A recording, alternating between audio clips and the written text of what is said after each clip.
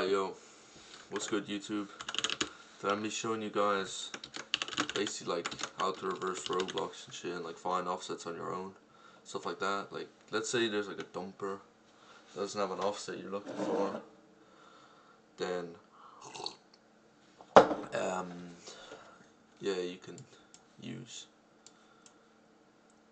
Yeah, you can just find the offset on your own basically.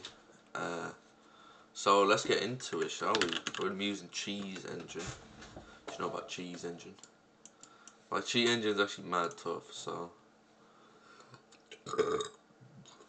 go into fucking studio. First we're gonna find Datamodel, right? Now this is a well-known method to get Datamodel. Go to your humanoid, attach to the blocks, search for your health. Nope. Search for your health as a flow. You change your health. Next scan. Find out what access is this. This is your Datamodel. No, this is your humanoid. Well,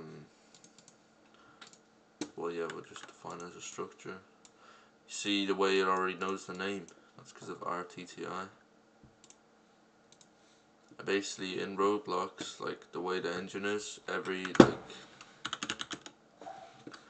50 hex. I don't even know why I just backed up the calc, but basically, there's every 50, like from the root. So look, humanoid plus 50. It's a pointer to the parent. So you know the way, like, look, so humanoid is a parent of this, is a parent of workspace, right? So that means this is parent of model instance. Then we go again where we get the workspace, and then we get the Datamodel. See? And we have the pointer right here, so we can just paste it. Boom. We have our Datamodel. Alright. So how do we find offsets, right? So usually, if you're trying to find offsets, maybe you look for like a Lua script. So like you can like base it off of that. So basically, I have keybinds in my cheat, right? So like, let's say you press E to enable like aimbot, for example. But whenever you would type in chat and like write stuff, the keybinds would toggle, right? And I didn't want that, and there's no like, couldn't find any public offsets that are like is using chat or whatever. So I had to do it on my own. So basically what I did, I seen some Lua script, right? Let me see if I can find it real quick. Oh, I found it. Look. So this will enable some billboards saying, oh yeah, you're typing. But chat input bar configuration, get property. So we're looking for this is focused properly as an offset, right? Let's see what our chat input bar config is. So that comes from text chat service, which is Datamodel get service. So it would be in Datamodel's children, right? So we know children is 78, right? And then you just gotta dereference it. And then if you look in here, we have all our fucking look text chats. Oh, what? That's exactly what we're looking for. But text chat, material, tween, chat service, log service, workspace runs, GUI service. But yeah, just we're looking for text chat service, right? Open this up. Then we're looking for chat input bar, right? So we need this children. This thing's text chat service is children. We're looking for chat input bar configuration. There it is. Open this up. Now we're looking for, like, right, so now we're looking for, in here will be that like boolean offset, or I don't know, it probably won't be a boolean because Roblox is just weird. But okay, let's look at our, what are we looking for again? Oh yeah, look at the chat, for example. Text chat service. This, right? If we look here, right, we see like text size 18, for example. See, we see 18 here, right? But let's say like, so we're looking for is focused. Let's say like, okay, so look, let's see if anything changes. Going in and out. You can see that that changes, but that's not really like Boolean value, is it? Like that's like random shit. So obviously, so it's not here. Cause you see the way it has it set up. It's 4 byte, aligned by 4 bytes. So we'll get the pointer to this. We're going to cheat. And, oh, sorry. Let's actually open this up. Right click. Add to address list. Memory view. Oh, not that. Browse this memory region. Okay. Don't see anything changing. Nice. How about in here?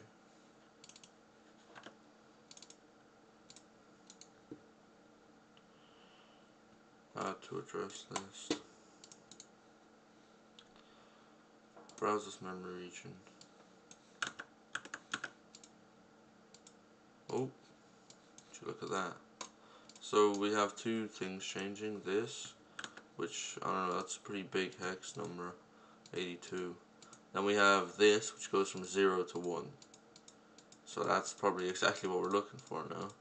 But 0, 1. So like now I'm in the chat or whatever. When I'm out, it's 0. So then let's edit this. No. Let's how do I copy? Go to address. Yeah, perfect. Here we go. So this is our address for this, right? So let's add this address. How did you just add it there? Cause what you call it? Just use the calc. Whack this on X. Put this in. Then take away this 14E, right? Let's go back into here. 14E, 14E. See, we don't have 14E because this shit's not aligned, right? So add elements.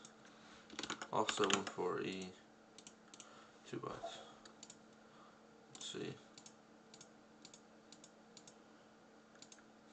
14E doesn't seem to be right.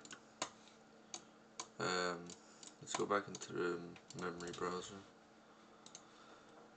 Browse memory region. Okay, I guess we're not browsing this memory region. Is that it? Okay. What else can we see here? Go to address. Is it the same address? Yeah, it is.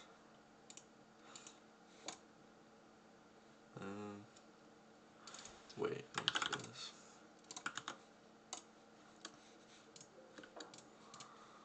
We take for fuck's sake. I hate this shit.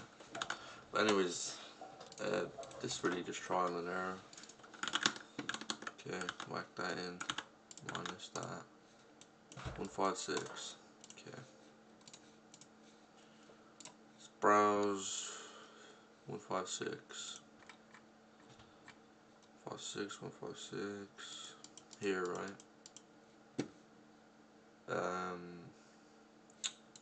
Once again, it's not aligned. So we know it's going to be 2 bytes since it's aligned by 2 bytes and offset's 156. We have 0 here. Should look at that.